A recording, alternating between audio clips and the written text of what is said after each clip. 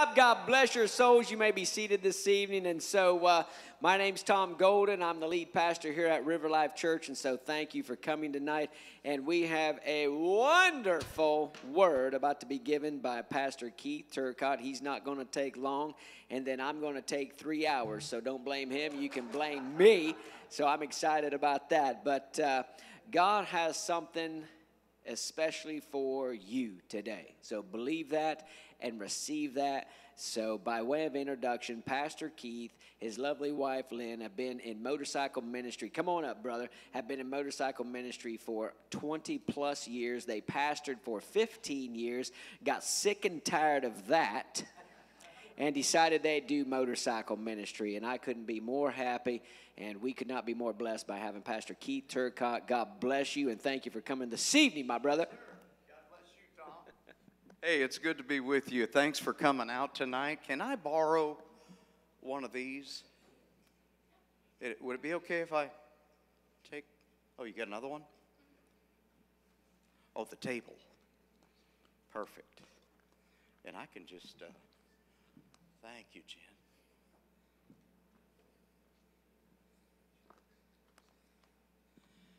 Yeah, thanks for coming out. It's good to be here in the presence of the Lord. Thank you, worship team, and everybody that came out prepared and blessed us with that this evening. So, wanted to be here for the event, and this is sort of a prep for tomorrow, the bike blessing that we're going to have. And I just think it's really good to start something like this by having a little get-together and praying and worshiping and getting in the presence of God, and then just an encouraging word. And I've got something God has laid on my heart. It might be new to you. It might not be new to you. But in motorcycle ministry, and most of you here are a part of that. And thank you for what you do. Thank you for giving yourself to that ministry. And, a lot of people do not know about motorcycle ministry, and some people know about it and don't understand it.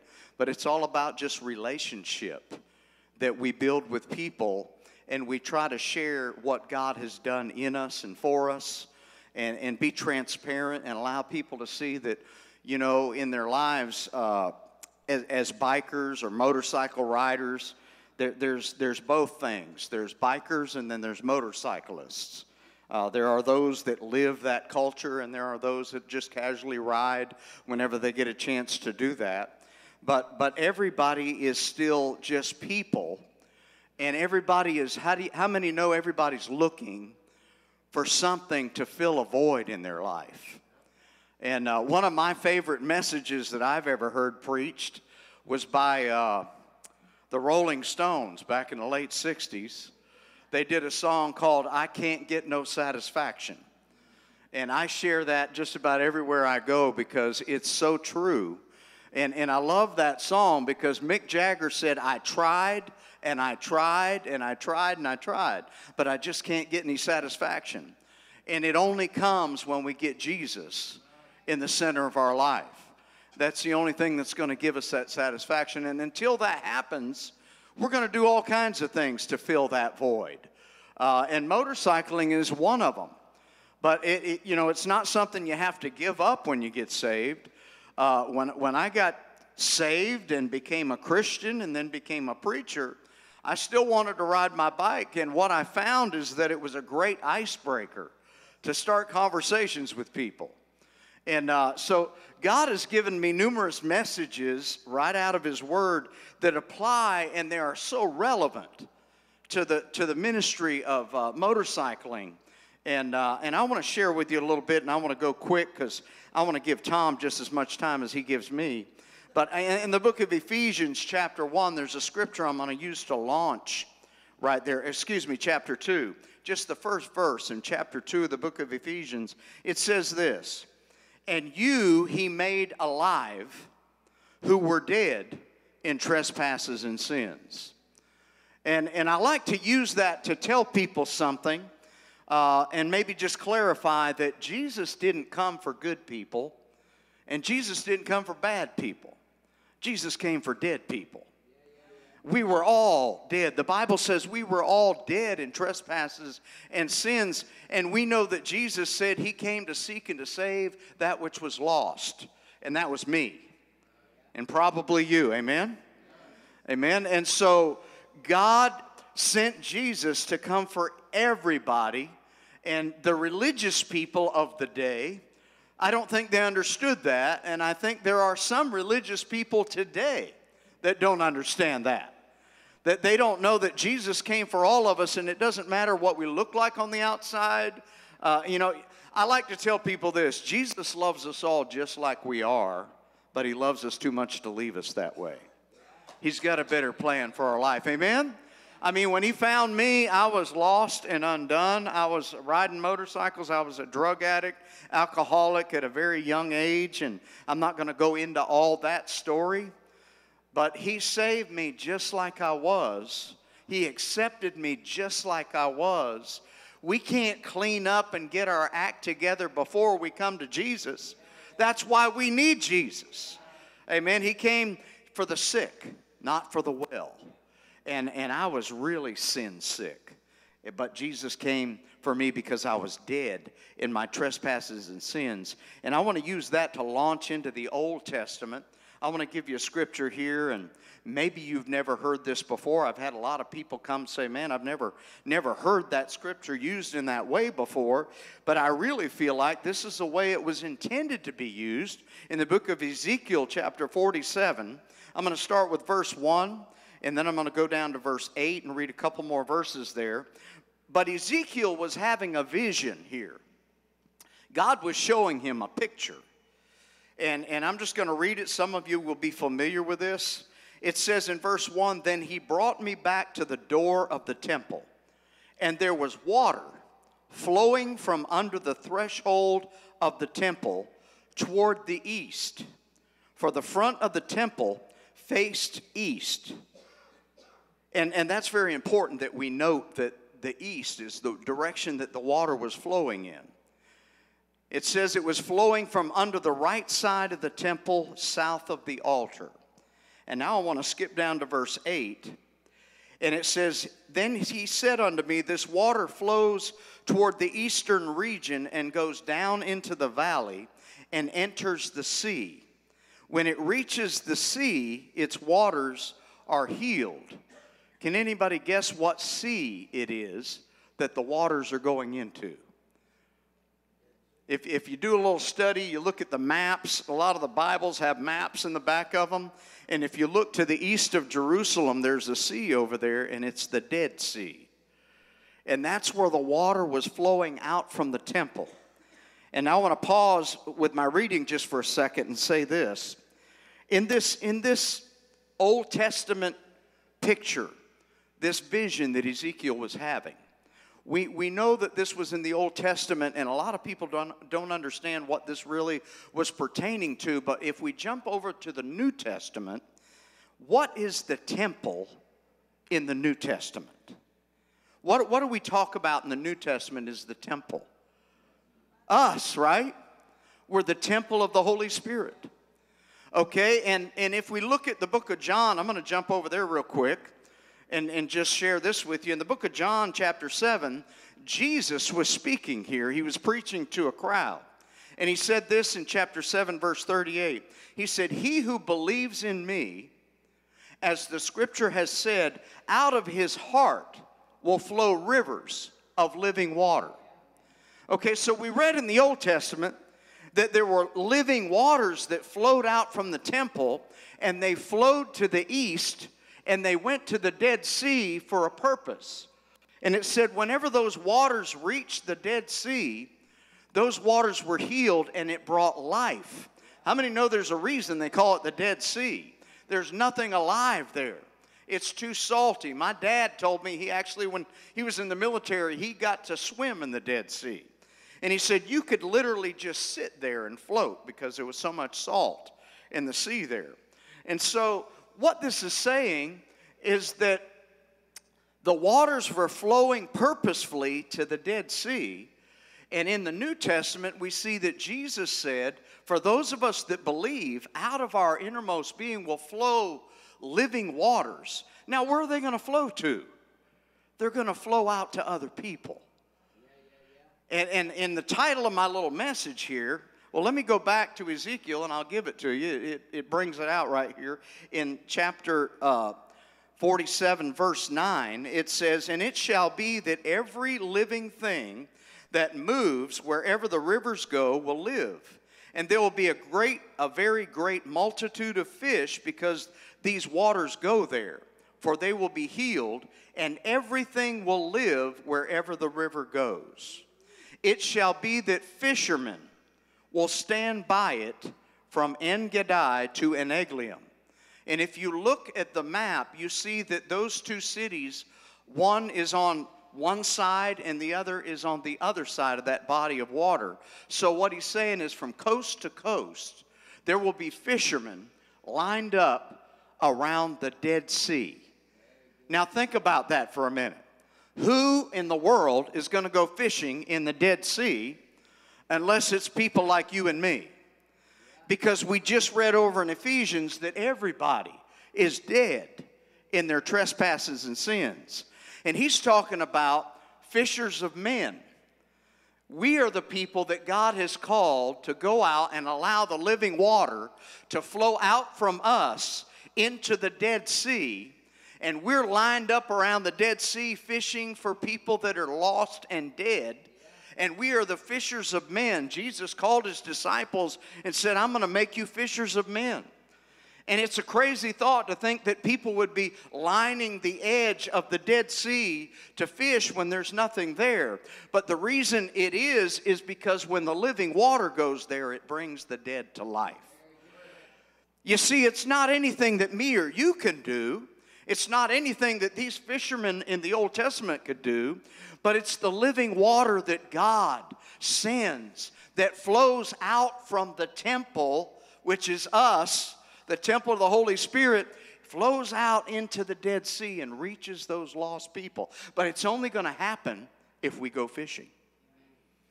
If we don't go fishing, we're not going to catch any fish. You know, I heard a guy one time doing a seminar on fishing. And he had studied every aspect of fishing. He knew about temperature and barometric pressure and what bait, what line, what kind of rod, where to fish, and all the different, and it was mind-blowing how much he knew. And somebody at that seminar raised their hand and said, "Sir, what is the biggest fish that you've ever caught?" He said, "Well, I've never actually caught a fish." But he could teach about it. He could tell about it. But because he'd never actually gone fishing, he'd never actually caught a fish. And I thought about that, and I thought that reminds me of some preachers I know. They preach a lot and they talk a lot, but they never actually go fishing for men. The church is full of people that have never gone fishing for men before. What has God called us to do? Once we get saved, he's got a mission for us to accomplish. And that is to go into all the world, preach the gospel to every creature. Sometimes use words. Amen. But you know what I found out in this ministry? People would much rather see a sermon than hear one. And so what they're looking for is they're looking for somebody that has got something that works, that satisfies. Remember Mick Jagger? Man, he tried and he tried and he tried. And I thought, man, if Mick Jagger couldn't find something to satisfy him, what hope do I have? The guy's got all the money in the world. He can have houses and lands and cars and bikes and whatever he wants. But he can't buy salvation because it's free. But what he don't have, I have it and you have it today. Aren't you glad that you don't have to be rich to have it? But you can be just whosoever will come to the Lord and say, "Lord, I need you. I want you. I want you to fill up this empty spot that I've got right in the middle of me and give me some satisfaction." And I can tell you that I got it a long, long time ago, and now I'm getting gray-haired and bald-headed, and I'm still excited about the fact that Jesus resurrected me a new creature in Christ Jesus. The old man is dead and gone, and he made all things new. And I want other people to know that what he did for me, he can do for them. And all we got to do is share our story. You know, you don't have to be a card-carrying preacher of any kind. All you have to have is a testimony. You can tell them what Jesus did for you, and he can do the same thing for them. Man, I am almost done. It says, it shall be that fishermen shall stand from coast to coast, and there will be places for spreading their nets. Their fish will be of the same kind as the fish of the great sea, exceeding many. Now, I'm going to close with this. We know that there was a place in the New Testament that Peter, James, and John, they were fishermen. And they had been out toiling all night trying to catch something. Tom, I don't know what they did wrong, but they weren't holding their mouth right or something. But they were trying as hard as they could, and they couldn't catch anything. And Jesus was there on the shore, and he saw them. They didn't know who he was. But he said, have you caught anything? No, we've been trying all night. We haven't caught a thing. He said, well, cast your net on the other side. And when they did, there were so many fish they couldn't get them pulled in. And I said that to say this. We can't just do it our way. We got to include God and allow him to be the one in charge of what we do. We're going to go tomorrow out and do a bike blessing. I have no idea what's going to happen. But I believe that if we invite God by his Holy Spirit to be there and ask him to let that living water flow into that parking lot out there at McDonald's.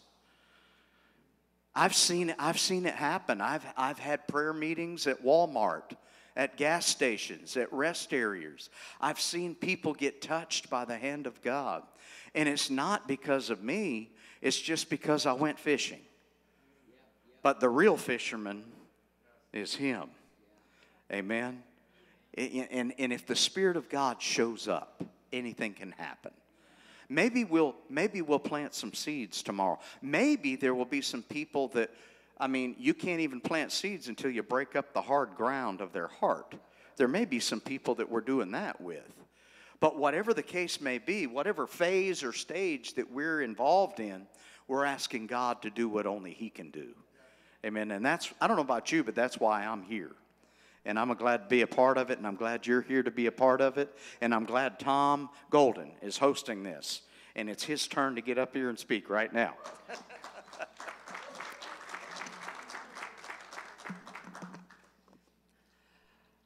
Worship team, would you please come? Oh, I promised you. This is going to be fast and furious. So, Lord, we love you and we thank you.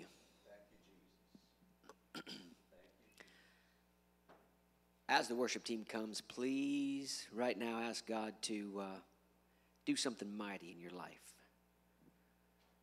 If you've never asked that before and you're not even sure what I'm asking of you, here's what I'm saying. I'm saying, say these words. Dear Jesus, help me, lead me, guide me, save my soul, heal every fiber of my being. In Jesus' name, amen.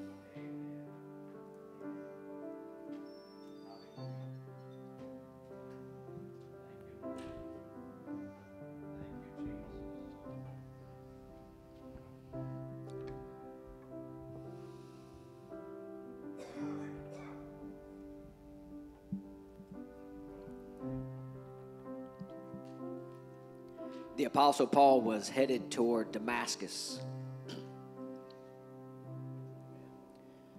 And on his way there, he thought that he was going there to accomplish God's work. He thought he was doing the right thing. This is an entire big old story we don't have a whole lot of time to get into. I'm not going to take the time to get into it. The bottom line is there are times and places in our lives where we think we're doing the right thing, we think we're on the right track, and this is what's going on in our lives, and this is how we're going to write it out. But then there's these times in our lives when God speaks to us in a mighty way, and we can clearly see that it's Jesus. We can clearly feel that God is moving in our hearts and our minds. At this particular time, the Apostle Paul was headed toward Damascus. He thought he was doing the right thing, and he became what's called Thunderstruck. The light shone. God's voice spoke. The people standing around really weren't sure what was going on, but the Apostle Paul looked up and said, Lord, Lord, is that you? He could clearly understand at that moment in his life that Jesus Christ, the King of Kings and the Lord of Lords, was speaking to him. He was, by all stretches of the imagination, he was headed in the incorrect direction in his life. He was so religious that he had fallen off the deep end. So tonight, and sometimes I don't even share that part of his story because it doesn't matter if you're so zealous for some sort of old-fashioned style God or some other God that you're so chasing after that or what you think or where you believe or whatnot, or it doesn't matter tonight if you don't believe in God at all.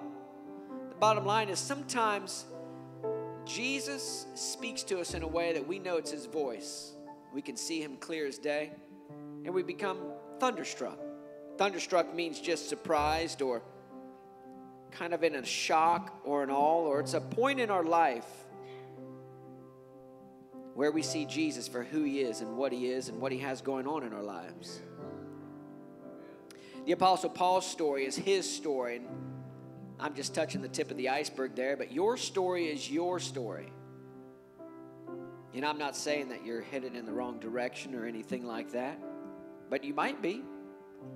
Tonight you could be in the middle of your faith walk and you're distraught, you're upset, angry, anxietic, or you're full of anxiety, depression, whatever it may be. You're not sure if you're coming or going. Tonight Jesus wants to shine the light on you and in your life. The concept of thunderstruck is to be surprised or to be kind of shocked or in awe. I want to be in awe of what God has for me in the future.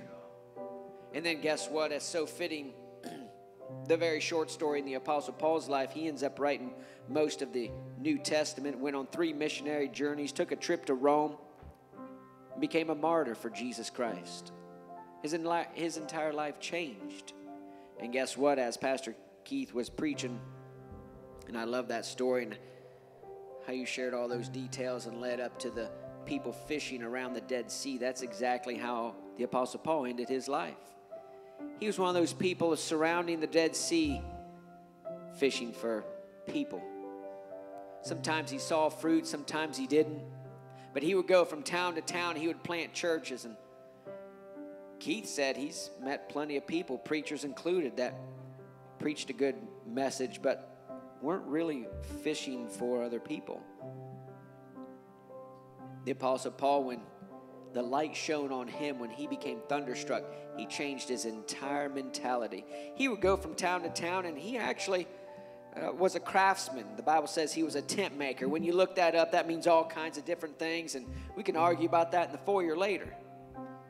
What he did for a living and what that looked like and how he received cash for his trips and all that. It's fun trivia. The bottom line is he went from town to town, and God made a way for him to make his own way. And Pastor Keith said, sometimes, I would say all the time, most of the people, especially, and I've seen Pastor Keith and Lynn minister in their element in different places, actually all around the United States. And what Keith said is very true. Most people, they're not interested in hearing a message. They're interested in seeing one. And the Apostle Paul, when he went from town to town, people saw the message. And when you read through the New Testament and his writings, some people, I've even heard Christians say that he was arrogant and boastful, and some of the writings that he wrote shouldn't even be in the New Testament because he was so arrogant and boastful. But guess what? He wrote it, and it's in there, and it's in the canon of the Bible, and he taught us how to live because he was producing, he was showing the gospel. Even when he didn't have the words, even when he was trapped in a prison, he was still showing the gospel. That's what Jesus is asking of us tonight, I believe, based upon Pastor Keith's word, based upon, actually, I didn't even know the song that the worship team is about to lead us in, this worship song called I Surrender All. You see, in order for us to get to a point in our life where we so-called see the light, we have to surrender all. when Jesus Christ shone the light down to the Apostle Paul, he surrendered all. He surrendered all. He had to. He had no option. I'm asking you this evening to surrender all. And I'm not even trying to take a guess at where you may be at in your faith walk. We're video recording this, and you may be watching this online. You may be here in person. But I also want to say, maybe even don't pay no never mind right now to the Apostle Paul's story or the person sitting next to you, their story. I just want you tonight to be thunderstruck by Jesus Christ. What does that mean? To be shocked and awed, to be enlightened, to see his light. I don't want you to see my light, and I don't want you to hear a word that I'm saying. I want you to hear what Jesus Christ is saying in your life. I'm just another talker. I'm up here, mamma, namma, namma. But I want you to experience God in a mighty way tonight, and that's very possible. If you're watching online, wherever you're at, could be daytime, could be a year from now or 10 years from now. And to right this moment, I want you to surrender all. I want you to surrender all. The Apostle Paul had to. In order for him to get to the Dead Sea and fish for people. Peter, James, and John, they all had to give up their occupation of fishing for fish, and they had to go fishing for men, the Bible says, fishing for people. That means they had to actually start living this Christian life, not just talking about it. I love you. Jesus loves you. And all tonight, he just wants you to be in awe of his glory, of his light, of his goodness, his grace, his mercy, his conviction. You see, when God convicts our hearts, sometimes it's a little unpleasant. Sometimes it can even feel like a scolding, but that's okay. It's fine with me. I'd rather be told what's right and wrong right now and right here so that then I can turn my eyes toward God and do what's right and follow the path that he has set for me. Would you please stand with me this evening? Our worship team has already done an excellent job, and I know they're going to lead us into some worship.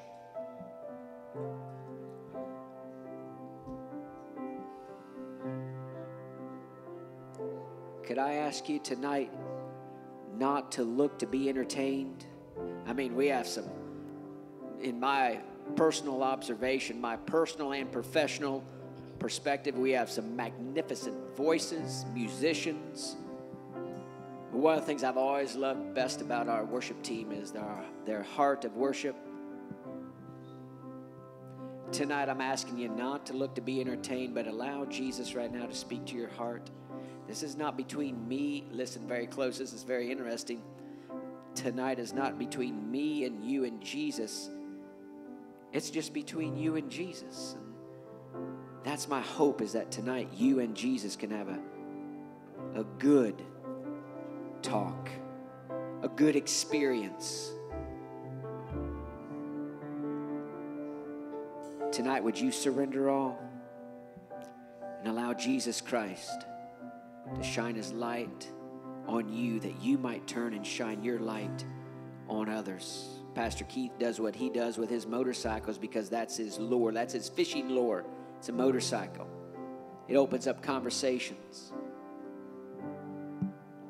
so that others might see the light. Tonight, could we be filled with the light of Jesus Christ by surrendering all, and then see what he has for us in the days and the months to come in our lives?